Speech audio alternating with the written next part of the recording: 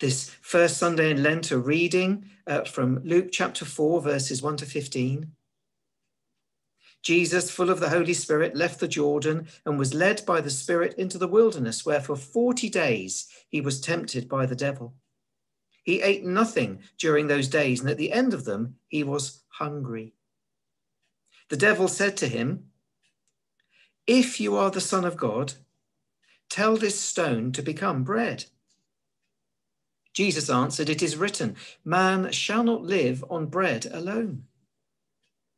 The devil led him up to a high place and showed him in an instant all the kingdoms of the world. And he said to him, "I will give you all their authority and splendor. It has been given to me, and I can give it to anyone I want to. If you worship me, it will all be yours."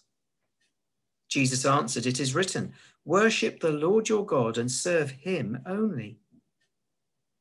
The devil led him to Jerusalem and had him stand on the highest point of the temple. "If you are the Son of God," he said, "throw yourself down from here, for it is written, he will command his angels concerning you to guard you carefully. They will lift you up in their hands so that you will not strike your foot against a stone."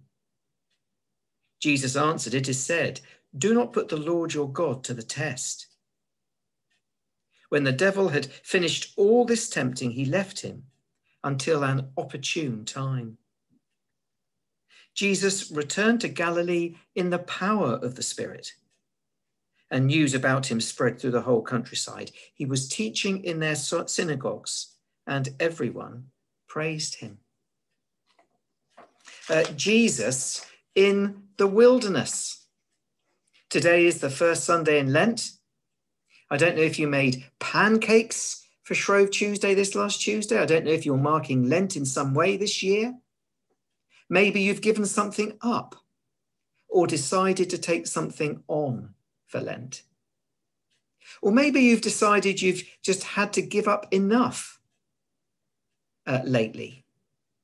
Maybe you've decided you have enough on your plate just at the moment. My colleague in Farnham, Michael Hopkins, the URC minister at the Spire Church, made an interesting point on Facebook this week, saying that in our current situation, rather than giving things up or taking things on, we might do better just to be a little kinder to ourselves. Michael's post, I think it was on Ash Wednesday, he said this, he said, "I think this is the point where I'm supposed to talk about Lent being a penitential time and time for giving things up, but he said, that seems patent nonsense in 2021. In the last 11 months, we have given up more than we ever wished for longer than any of us would have wanted.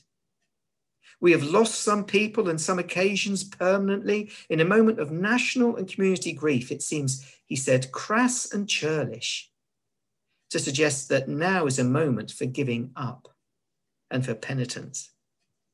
At the best of times, and 2021 is far from the best of times," Michael said, "I've always felt that boiling down a spiritual season to giving up chocolate or booze is the best example there is of totally missing the point. We run the risk of engaging with Lent by saying, I can suffer like Jesus by giving up chocolate or Facebook or coffee so I can be more like Jesus." Well, he says, no self-deprivation can place us in the same universe with the experience of Jesus, much less in the same room with him. If you think you need to give up chocolate or Facebook or booze or coffee, by all means give them up, but don't do it for 40 days and then take them up again, thinking it will somehow make you better or earn God's pleasure. Michael went on, "It's often said that taking something up is more positive and generally a very good thing. But again, he says, if it's only for 40 days, what's the point?" Michael says that even determining to take something new up this Lent might not have the same benefit for us as it does most years, when life has become for many such a struggle. He says, by Lent 2021, many of us are bruised and fragile. If you haven't decided to give something up or take something on this Lent, maybe that's just as well. But perhaps one thing you could do is choose to do something each day that will simply help you to love yourself more. He says this Lent Instead of giving something up or determining to try harder to be or do good, why not love yourself through Lent? So on the screen is a picture, a sort of postcard. Love yourself through Lent. 40 activities that we could, if you wish, do one a day. I'm not sure it's going to help you enter the testing of Jesus, but it might help you to be. It might just help you to get through this particular Lent. Let's say the Lord's Prayer together. Our Father, who art in heaven, hallowed be thy name. Thy kingdom come, thy will be done, on earth as it is in heaven. Give us this day our daily bread, and forgive us our trespasses, as we forgive those who trespass against us. And lead us not into temptation, but deliver us from evil. For thine is the kingdom, the power and the glory, forever and ever. Amen.